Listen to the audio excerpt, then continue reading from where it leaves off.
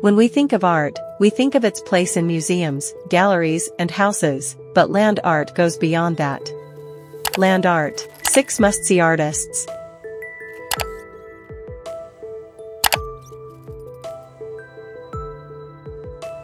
It was born on the principle that art and nature are inseparable. This movement aimed to connect art and life, moving away from museums and the financial circuit of galleries. Land art, also known as earth art, environmental art or earthworks, is an art movement that emerged in the 1960s and 1970s.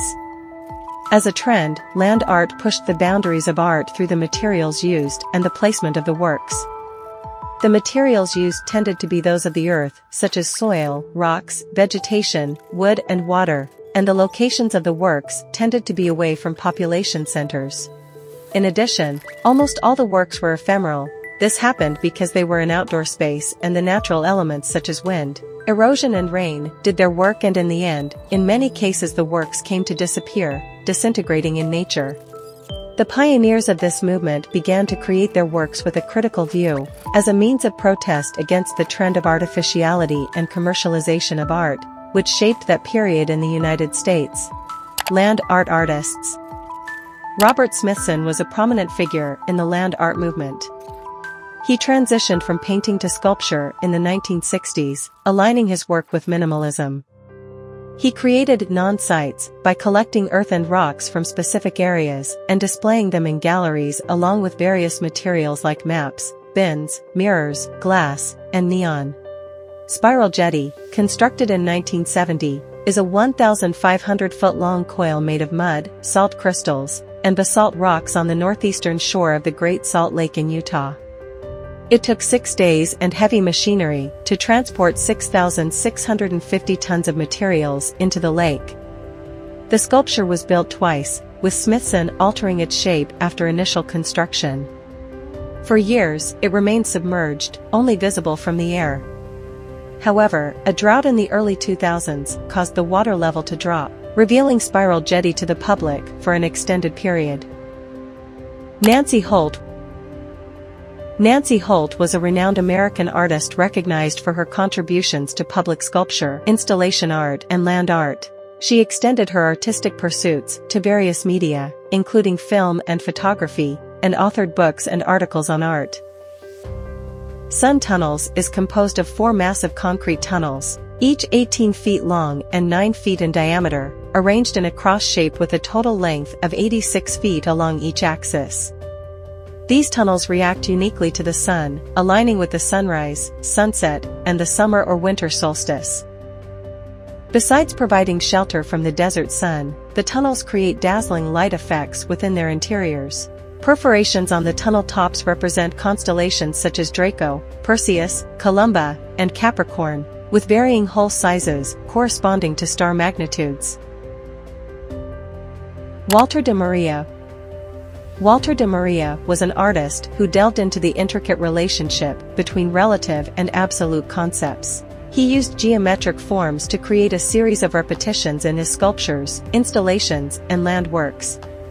Trained initially as a painter, he turned his art quickly towards sculpture with a practice at the intersection of minimal art, conceptual art, and land art.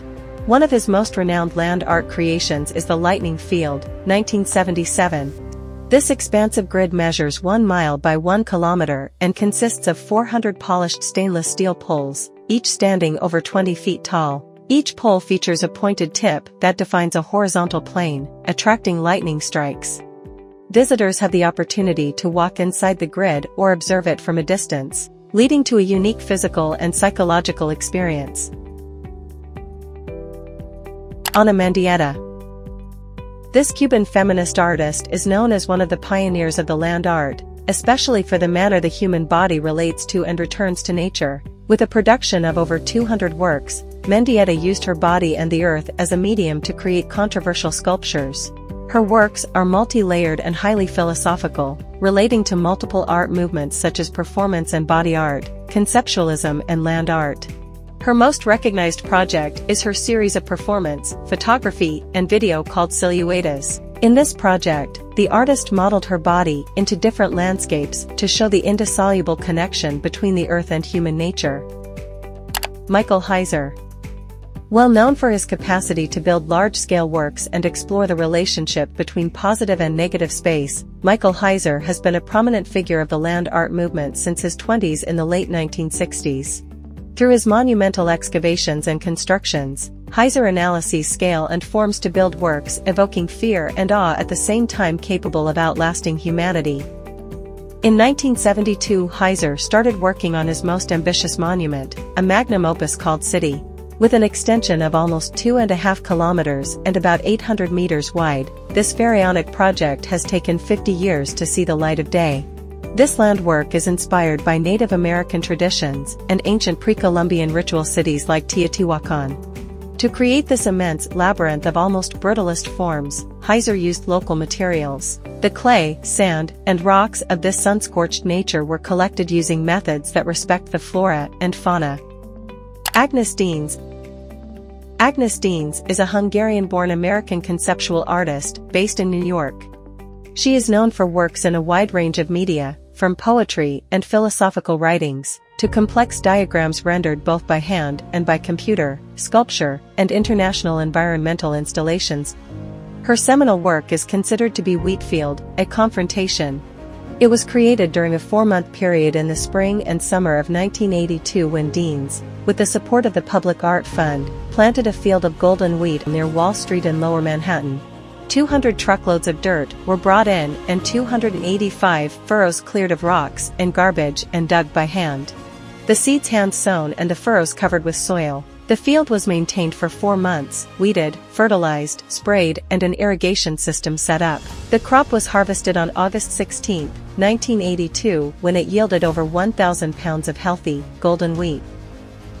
In this era of the Anthropocene, it is land art that can perhaps best help us contemplate our complicated relationship with nature.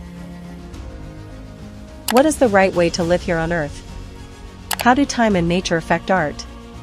How do time and nature affect all of us? Don't forget to subscribe.